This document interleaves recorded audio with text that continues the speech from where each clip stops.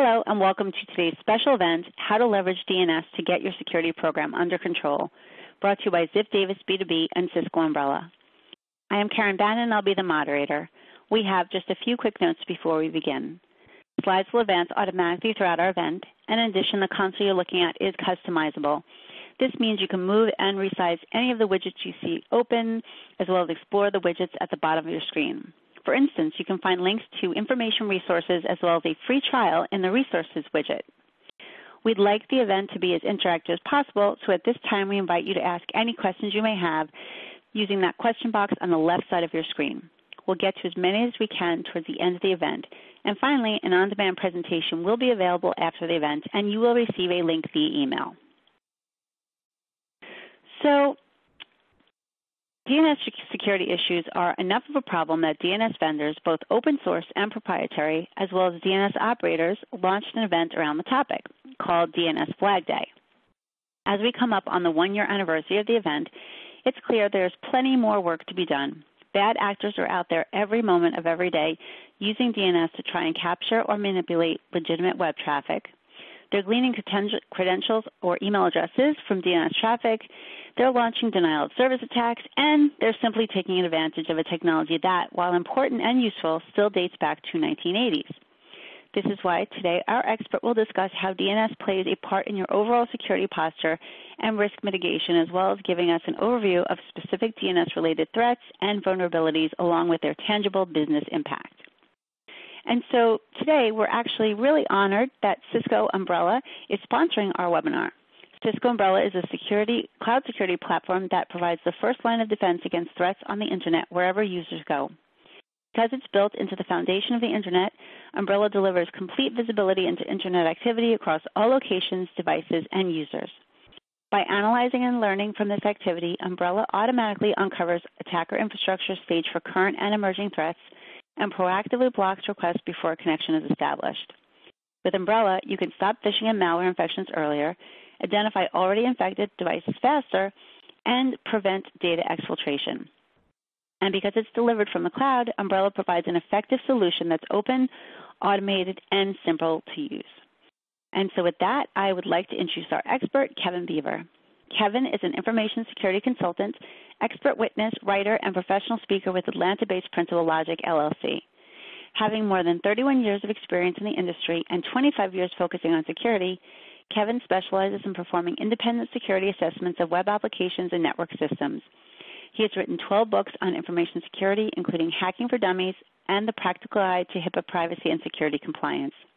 In addition, he's a creator of Security on Wheels information security audiobooks and blog providing security learning for IT professionals on the go. And with that, let's get started. Kevin, I'd like to turn the presentation over to you. All right. Thanks a bunch, Karen. I appreciate the intro. You always cue things up so nicely and make my job easier, so much appreciated. And welcome, everyone. I'm so glad to be here.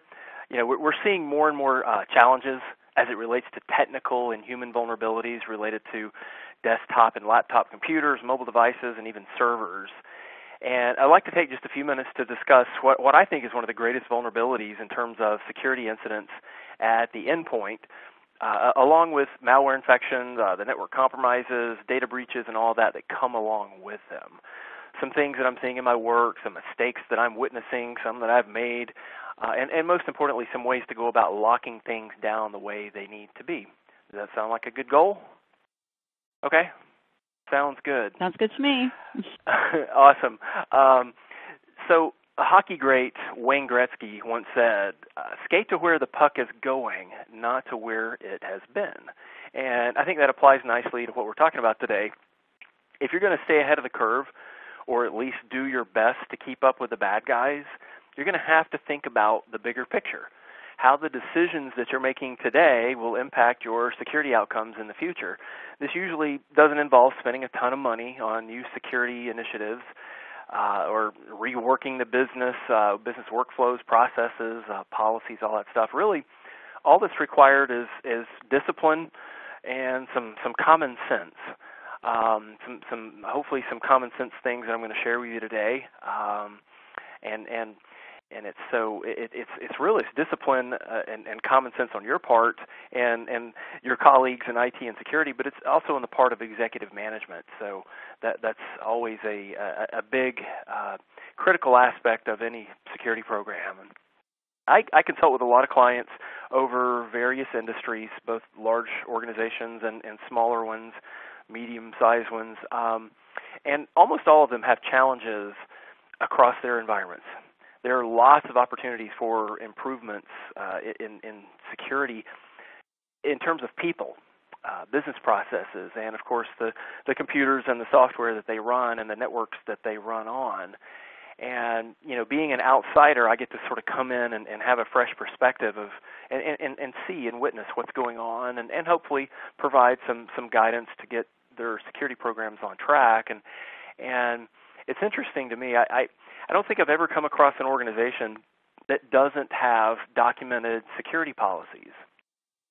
The problem is they're documented and then they're put aside and they're not made part of day-to-day business operations. They're just a checklist item that the auditors might see, but no one really references, and especially end users don't really know about, and that's a big problem.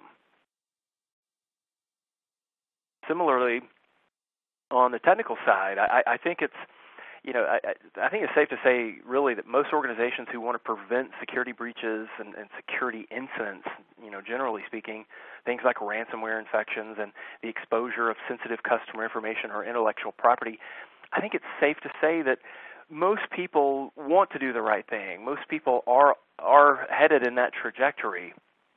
They just need a little bit of guidance because maybe they're a few degrees off from the goal that they really need to be aiming for. And most organizations that I've seen, that I've consulted with, will go and spend good money on things like anti-malware software, host firewalls, network firewalls, intrusion detection systems, data backup technologies, cloud services, all the stuff that we're used to seeing and buying and using in and around IT. Still, so many times I see people just sort of going through the motions to check a box and say that they have this or that security control, and in reality, all of this under-implementation is just creating a false sense of security. I think it's creating a false sense of security on the part of the technical professionals, but it's also on the part of management, because management in many cases doesn't know any better. They're listening to what IT and security teams are telling them, and they're basically making their decisions or their assumptions on what might be considered bad information or skewed information because of the way that these technologies are not implemented. Or the way that they are implemented, or maybe I should say they're not implemented. Either way, I think you get my point. So, what does DNS security have to do with all this? Well, let's shift gears for a minute and talk briefly about DNS and how it can fit into your overall security program. So, DNS, or domain name system, is the glue that sort of holds everything together in terms of how our networks work and communicate. And if you've been working in IT for any period of time, you've no doubt had to deal with the domain name system to get your business online, to get your internal networks talking and everything sort of flowing. DNS it's used by most, if not all, systems on your network, and it's responsible for translating the people-friendly domain names that we're used to seeing into specific IP addresses across the internet, so that the systems basically know how to communicate with one another. And you can see some examples that I have here. The easy to understand, the easy to read names for Cisco, Ziff Davis, for my own business. At least when I pinged them, these are the IP addresses that they resolve to. So what you're seeing on the left is, of course, the people-friendly DNS version of that name and then their associated IP address, so that the other systems that they need to communicate with or that need to communicate with them will know how to connect. And there are DNS concepts that are great to understand. There's a lot of stuff associated with that one protocol, with that one system. Things like recursive versus authoritative, registrars, and the whole process of DNS resolution, how it happens on the internet and even inside your network. Cisco has a great webinar on these essentials that I recommend you check out. Just Google the title of the webinar and you can see it right here on the slide. It's called Meet Your New Best Friend, DNS Security.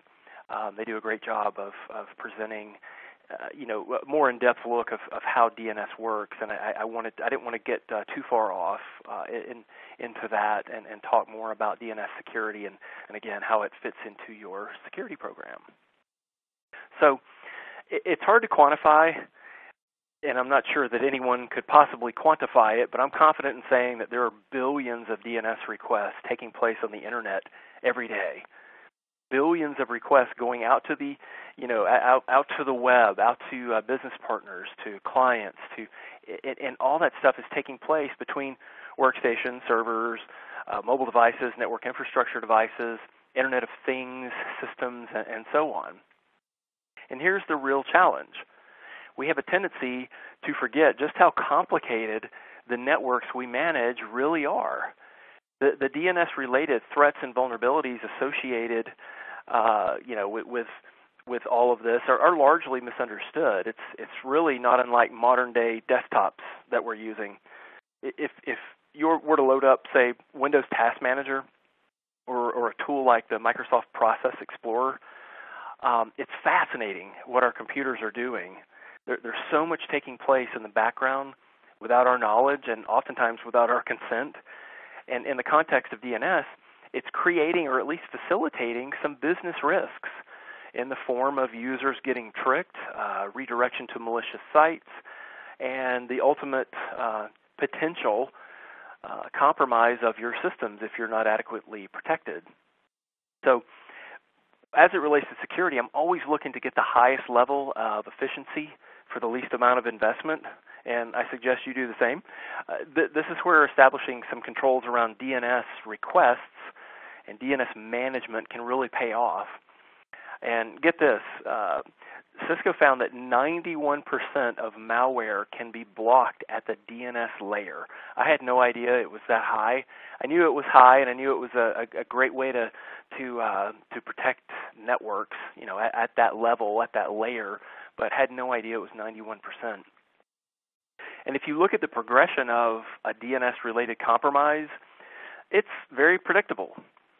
The first step is an outside threat looking to exploit an internal vulnerability on your network, the latter of which often has hair on top.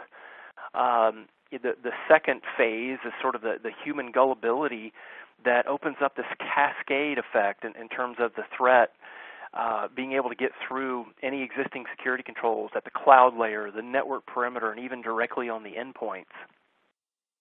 Next, you then have a user or multiple users who are making security decisions on your behalf. That is, they've received an email or similar inbound request.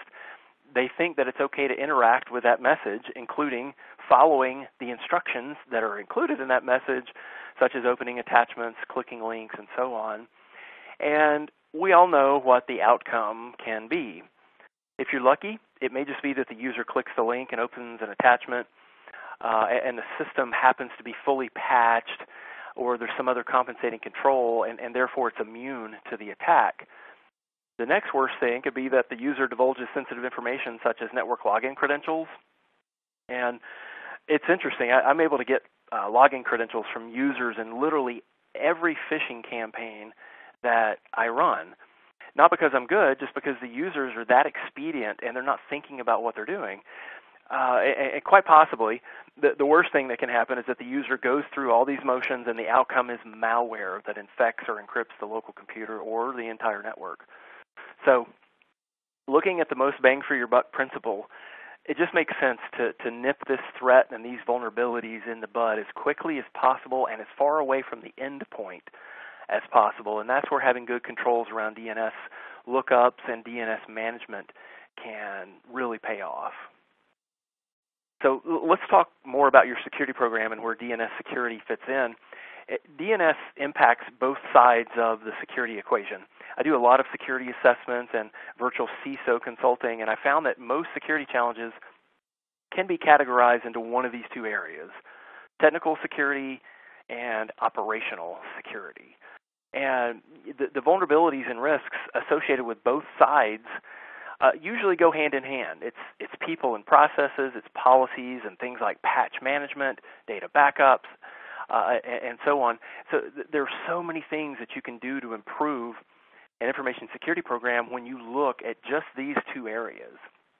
But what we often see are gaps and oversights in one of these areas, often both, which almost always sends things sideways in terms of incidents and breaches, and that's what I see. I deal with quite a few situations. I don't do as many incident response type projects. I mostly try to do the more proactive security assessment work, but occasionally I'll get involved in some incident response efforts, and it's always one of these things. Sometimes it's both, and like I said, they often go hand in hand. It's an oversight or an assumption on one side, and therefore the other side doesn't get fully implemented or properly overseen. So it's complicated, but it's also kind of simple. So where should you be in terms of security maturity, risk mitigation, and risk tolerance, especially in the context of DNS security? Well, it's a tough question to answer, given all the variables. It's easy for us technical folks to sort of look at security as a binary function. You know, you have security or you don't. You have secure practices or you don't. It's all black and white, and I think it's because we tend to think in digital like that. But there's also reality. There are so many things that impact an overall information security program, like what industry your business operates in, which information assets you're responsible for, regulatory requirements, your budget, your in-house security expertise, customer and business partner expectations and demands, and of course you have complexities involving your people, your processes, and your systems. So there are a lot of things that ultimately define how security looks in your organization, and if I could provide one simple answer to this question, it would be that your security program needs to be exactly where it needs to be, all based on reliable information, having the right people involved, good decision making, and so on. I can't tell you how many organizations that I've seen have a quote-unquote security program. They have all these technologies, all these policies and processes, a security awareness and training program, but they've never, not even once in years or decades, performed an information risk assessment. They've never either done it themselves or had someone else come in to look to see where things actually stand. And there's no way that you could possibly implement anything well if you don't understand what your risks are, if you don't understand where your targets are and where you need to focus your efforts. So to answer that question, yeah, it's not very simple, but it needs to be where it needs to be, and I think only you will know that, assuming you're doing all the right things. So what I have here is just some questions that you can ask yourself to determine where you really need to be. This is a great exercise to sit down with your colleagues in IT and security, to sit down with executive management, maybe the CIO and CTO, but ideally someone else that has buy-in. Maybe it's the CFO, the Chief Risk Officer, maybe it's legal counsel, somebody else from outside of your IT circles that can help with this, that can also sort of help make decisions that are in the best interest of for the business at large, and not just IT and security. And it's asking yourselves, I guess, what's the goal? What is it we're aiming for? Is it 100% security? You'll never reach that, you know that. But is it to meet some compliance initiatives? Is it to be the best that we can be given our circumstances? You got to have a documented goal. What standards do you have, and what requirements must you meet? If you don't have standards, if you don't have core elements of your program that, this is how we do things here. These are our standards. Oh, and we have some written policies that reference those standards. And then again, what requirements are others making us meet, or maybe even you have your own internal requirements just because it's the right thing to do, because you have a board member that is highly technical, that works for a technology company and knows exactly what needs to be done in terms of security. There's a lot of moving parts here, but you need to understand that. You need to understand where the gaps are and what the tangible business risks are. This is where, coming in and doing a formal security assessment, it could just be vulnerability and penetration testing. Ideally, it's vulnerability and penetration testing and looking at your IT operations to sort of form an overall information risk assessment and outcomes in that area. Again, so that you can see which side of the security equation that you're on, at least in terms of your overall risks. There are some additional questions that I have here, these last four that have sort of a positive focus to them, and I think that's great because it makes you think a little more clearly and perhaps a little differently than what you're used to thinking. But it's, hey, what are we doing well? Surely we're doing something well. What is that? Maybe it's technologies. Maybe you have good DNS security. Maybe you have good endpoint security, but you have some weaknesses on the implementation or the oversight side of things. What do we need to start doing differently? You'll know what that is. You probably already know. Hopefully one of them is to shore up your DNS security and better protect those endpoints. What could or what should be our mitigation plan in order to get to that endpoint? And then what else could we be doing? That's a great question to ask. What else? What else? There's always something else that you can be doing. And again, it doesn't have to be that expensive. It doesn't have to be anything that's sort of out of the ordinary, that's going to turn you on your side, that's going to get in the way of your users doing business. But there's always something else, and I think that's probably the most important question that you could ask yourself. And the statistic that from Cisco that I mentioned, 91% of malware can be blocked at the DNS layer. Well, having the proper security around DNS allows you to implement and automate your controls so that you can focus on your highest payoff tasks. And your highest payoff tasks should be something similar to what I have on the slide here. Enforcing your policies, increasing your visibility, and then setting your users up for success. Of course, there are more depending on what aspect of security we're talking about. We're talking about DNS security and endpoint security, web-related security. So enforce, increase, and set up for success. These things, they're going to help you get your security program on track and make sure that a simple oversight is not what brings your network down. And you simply look at this using the Pareto principle, the 80-20 rule. You figure out what is most valuable in the context of overall security, and then drilling down what's most valuable and vulnerable in the context of DNS security and malware as it relates to your endpoints. You'll find that 20% of the gaps and opportunities you identify are creating 80% of your risks. And it will be so crystal clear to you, I can assure you, that you're going to wonder why you haven't looked at it this way before now. And that's the neat thing about the Pareto principle. It really allows you to focus your efforts in the right direction and address the biggest security challenges you face in a straightforward manner rather than getting distracted by the latest hype. And my goodness, we have a lot of hype in this industry, so you've got to make sure you're headed in the right direction. So to make my points another way, the more time you spend keeping your DNS-related risks in check, the greater your returns will be in terms of your overall security program, and the lower the risks. So I want to leave you with two thoughts regarding DNS security that and really how it fits into your overall security program and how you can get better, really starting today. So my first thought, if you want to run an effective and efficient security program, one of your primary goals needs to be doing what it takes to set your users up for success, and this will in turn set your business up for success. So how do you do this? You absolutely, positively have to keep people from making security decisions that can lead to negative outcomes wherever you possibly can. And you can do this in a relatively simple and automated fashion using DNS security controls.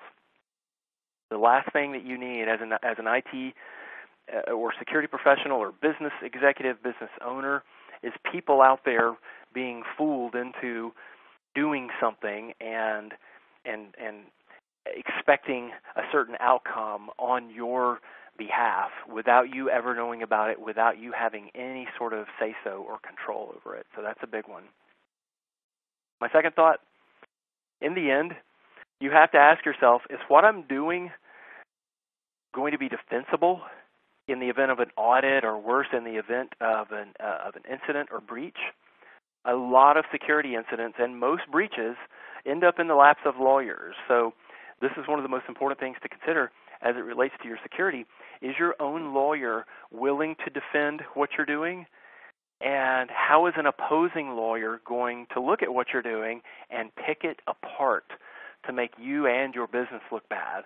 And ultimately, what's going to happen if a judge or a jury or a mediator looks at this and when the going gets rough, how is it all going to look? Is it going to be defensible? I strongly believe that the only way to have a solid, resilient, and defensible enterprise information security program is to acknowledge the weaknesses and the gaps in your DNS security at your endpoints and across your network, and take reasonable steps to address them. So, with that, I'm going to take a moment and be quiet while I turn it back over to Karen for the Q&A. Karen? Great. Thanks so much, Kevin. Great information in there. A lot. Thank you. A lot to think about. So it's time for our Q&A. So I know that we've been having some questions come in while you've been talking, but if you're out there and you haven't asked a question, this is your opportunity to ask a question and get it answered live. So to do so, just go ahead and put your question into that question box on the left side of your screen. And again, we do have some great questions here from the audience. So let's jump right in. Why don't we take this first one from Chris? So Chris says, how do you change, how do you change culture so that management actually uses the security policies that they document? Well, culture doesn't come from IT or security. I mean, you can educate, you can evangelize, you can sort of push your ideas around the organization, but ultimately culture comes from leadership. And that leadership, well, you know who that is.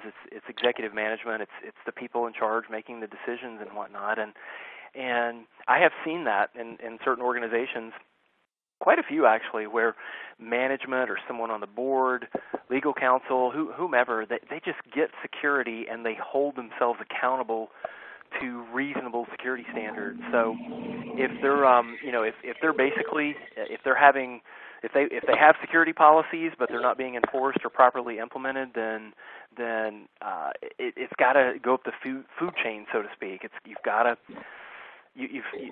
to get the messages out, but there's only so much you can do, and it's really about networking and hoping that leadership will see the light, so to speak. Okay, great. Well, let's see. We have quite a few other questions here. Why don't we go to this one from Jennifer. Jennifer says, I've heard IoT devices complicate DNS security even more. Is this the case? And if so, what should I do? Because we are implementing a lot of IoT devices. Yeah, I mean, IoT certainly complicates everything. And I've always believed that you can't secure the things that you don't acknowledge, so there's no reasonable way to get IoT under control unless and until you pull those devices under your umbrella of oversight and control. And a good way to do that is via DNS. You're certainly not going to be able to lock every IoT system down. You're most of the time you're going to be at the mercy of the vendors that actually make these devices, or you may not even know about them at all. So better to extend your control out as far away from the network as possible so that everything, again, under that umbrella, no pun intended, can be controlled and properly managed. Okay, great. Let's see. So this one comes from John. So John says, how common is farming these days? I keep hearing about it. Is it something I should be worried about? Yeah, absolutely. So farming is basically when the website's traffic is redirected to another site that's mimicking the original, and it's a great way to get people to click, divulge information, do whatever, and good way to sort of compromise everyone that comes to the site. Looking at this from sort of a holistic perspective, I see security vulnerabilities that impact this at the web layer, at the application layer. I see, vulnerabilities that can be exploited. I see, just network host layer vulnerabilities at the operating system. There's a lot of things that can happen, but if DNS is compromised and DNS is somehow redirecting that traffic, then absolutely it can have a pretty severe impact. There have been some high-profile farming incidents and sort of takeovers, I guess is the best word, that we've seen over the years, but it's certainly a threat and a vulnerability. Okay, let's see. So this is another question.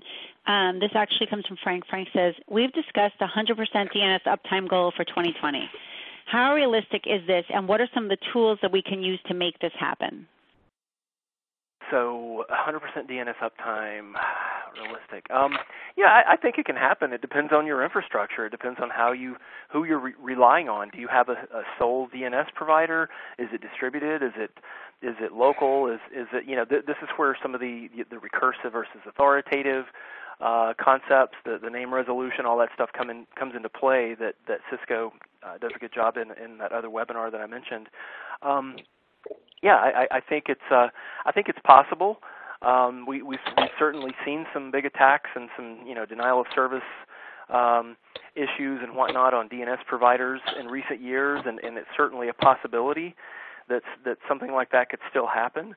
But again, how is it architected? Is there a single point of failure? Are there backup plans? And of course, all of this is something that you would want to include in your incident response plan and even your business continuity plan, and work with your vendors to see what's what, to see how they may be able to help, and if you build it up from that angle, making sure that you define your requirements and then see how vendors can help and see how other people or see how your actual network environment is architected. I think that's really how you build in resilience at this level.